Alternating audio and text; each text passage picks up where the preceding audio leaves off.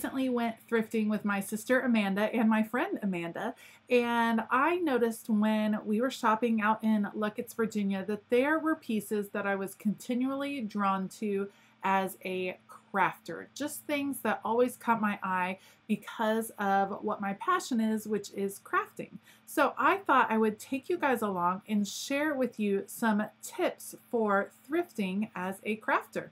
Let's go.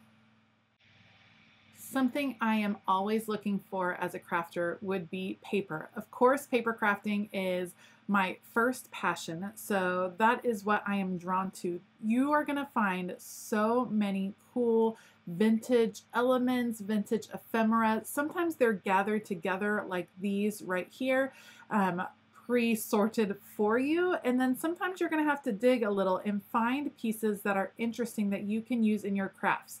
There's some different options. Of course, you can collage these pieces, use them in your scrapbooking, use them for flat lays, for photos. There's all kinds of ways to use these pieces. Something else I really like are some comic books, some of the records. These backgrounds, these cardboard pieces can also be repurposed. Be careful to make sure that you're not using something that's really valuable. You might want to research it in advance. But if it's not valuable and you like the colors and the content, then it might be fun to repurpose it in your crafting.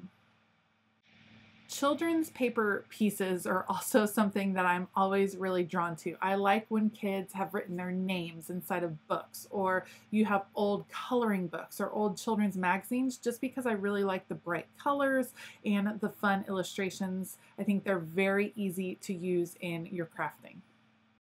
Sometimes you will find paper pieces within other vintage pieces. For instance, I have an old card catalog in my craft room, and when I purchased that card catalog, it was filled with different paper from the business that it had come from.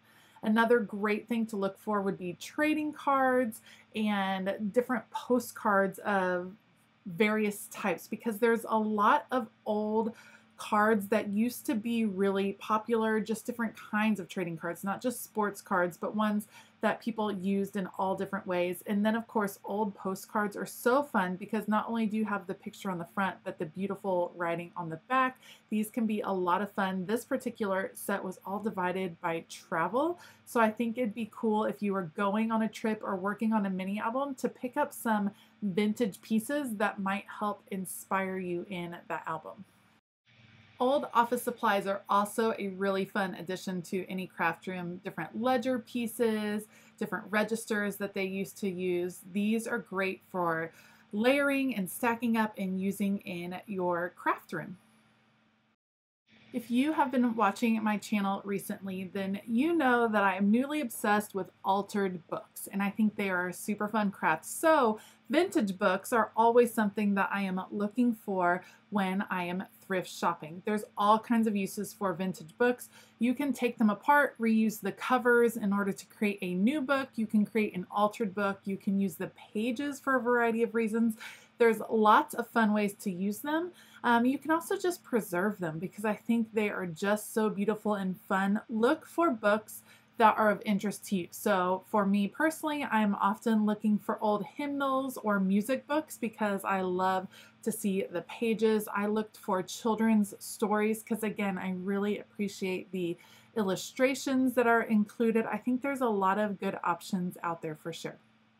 When I'm looking for books, I do make sure to check the condition. I want it to have a strong spine and the cover to be in pretty good condition, because if I'm repurposing it as an altered book, then I don't want it to fall apart. There are some gorgeous books though out there that are a little bit more worn you can use for decor and different things like that. I am a huge believer that if you're going to take the time to craft and to create, that you should also take the time to try to display some of your favorite projects.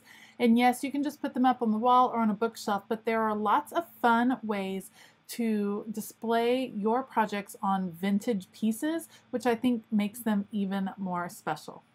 When you are thrifting or looking for vintage finds, you're going to see a lot of neat pieces that you can repurpose to display your projects. I particularly like to look for very skinny shelving units because I think those work really nicely and a lot of times have beautiful character to them. I also think these windows are awesome. Look at the ones with the hooks on them. You can display all kinds of neat things in these windows. You can take out the glass. There's lots of ways to alter them. I like looking for doors. I think those are really interesting, and ladders, things that are made to go outside, but then you hang on the inside can be really cool too. And then of course baskets on the wall that can then hold a project or nestle something inside. I think those would be a neat find.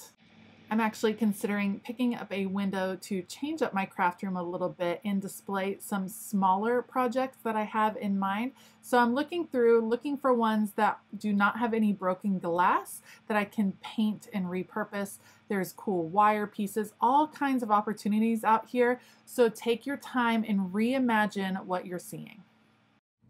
I think that I will always have a special place in my heart for vintage luggage pieces and vintage toolboxes. So those are something that I am always looking for when I go thrift shopping. What I'm specifically looking for would be the condition of the inside of the suitcase and the color of the outside. So for instance, I loved this color on the outside. The inside was pretty stained and it was still kind of expensive for how stained it was. I actually really like the smaller version too, but yes, still expensive.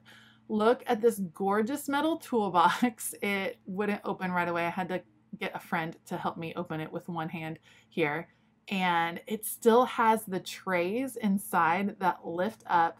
It is rusted on the outside, but that definitely adds to the character. These are fabulous for your craft room because you can store all kinds of things in these tackle boxes and these tool boxes, all kinds of tidbits, but they add a warmth and a character and interest. This suitcase was marked down to $15, so you better believe it came home with me just because I think it'll be fun to use either in a display at my house, maybe for holding blankets or something, or possibly taking to a craft retreat with me because the inside, as you're about to see, has lots of little pockets and storage and lots of ways to kind of store things that I think would be just interesting to be able to take craft supplies in. How fun and quirky could that be? One thing about these vintage boxes of any sort, whether it's suitcases or toolboxes or tackle boxes, is that you know that they are built to last. If they have survived this long, then they are definitely going to survive in your craft room. There's all kinds of fun ways to use them. This is actually an old lunch box, which I thought was super cute. It has definitely been through the paces, but it's so cute, and it has this little wire piece at the top that holds in your thermos, like your thermos on top, lunchbox in the bottom. Lots of fun ways to use it. So keep in mind, keep a lookout for the toolboxes and the suitcases because they're just so versatile throughout your house and in your creative space. I also find myself looking for small pieces that I can repurpose in my craft room, whether I'm going to paint them or adhere them to the outside of a box or a craft or use them as a bookmark in a paper crafting piece or in my planner. There's all kinds of fun small pieces that can add nice touches. I love vintage rulers. I think those are a lot of fun to work with. You can take them apart and paint them and add fun sayings. And what is it about this particular placemat? I want to take it and I want to take it apart and paint it and put it together in a different way. And then look at these lunch trays. I am obsessed. These were too expensive for me. They had already been kind of marked up, so it was out of my price range, but they were absolutely beautiful. And then there's all kinds of little collections of pieces. So take the time, dig through. You never know what you're going to find. I've seen people repurpose huge paintbrushes by dipping them in color and letting it dry, or repurposing keys in the same way, or creating new art with old pieces is a fun kind of hobby that you can get into for sure. And my absolute favorite thing to look for when I am thrift shopping would be unique storage pieces for my craft room. So I love looking for old desks or old tables that I can restore or repurpose in a different way. Shelving. I love the pieces in my craft room. I have several different molding pieces that serve as a shelf. I have a card catalog. I have a letter press storage piece that I use for storing my stamps using these tin boxes. I have a ladder that I have repurposed as well that holds my vinyl. I have a whole video about that, about finding the ladder and using it to hold all of my rolled vinyl pieces. Baskets, just things that you find interesting or that have a story to them. Consider using them in your craft room. The ladders are cool. Look at these kind of wire baskets. You can certainly add hooks in there or shelves to add some extra storage and then hang it on the wall. Look at this gorgeous piece. So I am considering relocating my craft room down to the basement. This is a huge piece. I couldn't justify buying it now, but if and when I'm ready to move my craft room, I think it'd be great. Look at these little drawers. How fun to keep your ephemera in with all of the stamping that's on them and the cute little knobs. I think that those are adorable and would be great in any craft room. So definitely keep your eye out. Take a look around, see what you can use as storage that will add character, that will add interest, and that can add a lot of function to your craft room while also adding beauty. Thank you so much for joining me today as I shared some of my favorite thrifting tips. I would love to hear below what you like to look for when you are vintage shopping. If you liked this video, please give it a thumbs up and consider hitting that subscribe button as well as the bell notification button.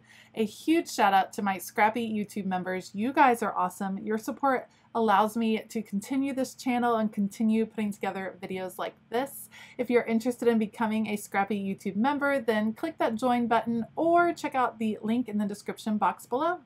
All right, I hope that you have a fabulous day, and as always, keep it creative.